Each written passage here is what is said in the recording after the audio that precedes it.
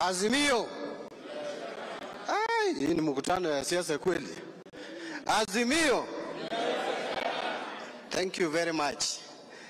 Let me start by congratulating all of you, beginning with our Deputy President, Her Excellency, His Excellency Kalonzo Musyoka Pia, who is our Prime Minister incoming, and all governors present, both incoming and outgoing, all members of Parliament in the two houses of the Senate and National Assembly. I want to just say congratulations. You campaigned hard, you campaigned smart, and you won your seats. But above all, you delivered to the Azimio presidential candidate. I want to also add that we know that Raila Odinga is the presidential candidate under Azimio, but the parent party is ODM.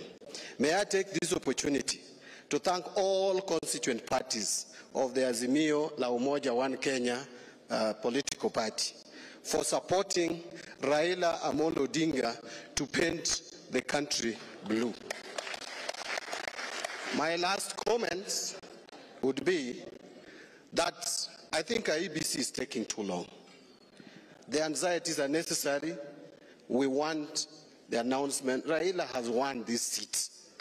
So there is no wastage of time. We are going to celebrate, I think, before the end of today, Raila's win. That's what I would say. Thank you. But there's something I'm forgetting, Junet. I think it's relevant for this meeting.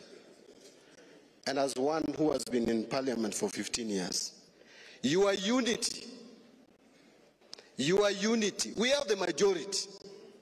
So your unity will deliver everything for you first. You must be united to elect your speaker and deputy speaker, and so that you take all chairs of committees, because you are the majority and we are forming the government.